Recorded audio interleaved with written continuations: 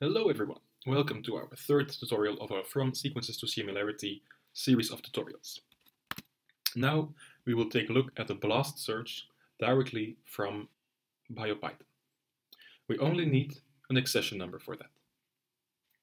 So let's have a look at the script. So first of all, we set our working directory, and then you'll see here we will want to obtain the BLAST results, so we load the NCBI www from bio.blast, and we say the result handle is NCBI www.qblast. We want to search for a nucleotide sequence, so we say we want to do blast n.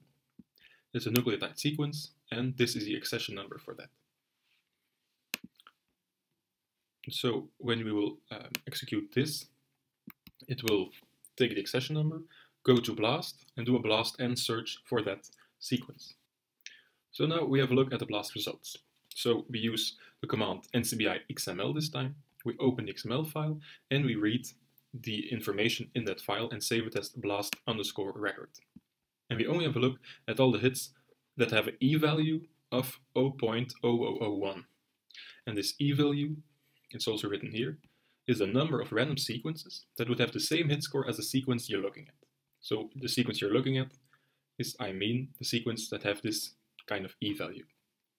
And then if you want to know how many hits that we have in this file, we say, okay, ct count 0, and then we look for each alignment in the alignments in the blast record. And then we use this HSP. So this is actually the sequence that is aligned against the query sequence. So the query sequence is this one. And then we will print some values, the sequence, the length of the sequence, the e-value, and then some other information. And at the end of this, we will print the number of sequences that are in the file. So let's have a look at this first one.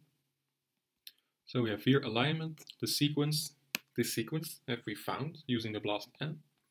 This is the length of that sequence and the e-value of 0, which means that this is a very good match to the query. And then you have a list of all other sequences that are in the file. So it's a lot. And then at the end, you have here, there are 50 sequences in this blast output. So you know there are 50 sequences in this XML file.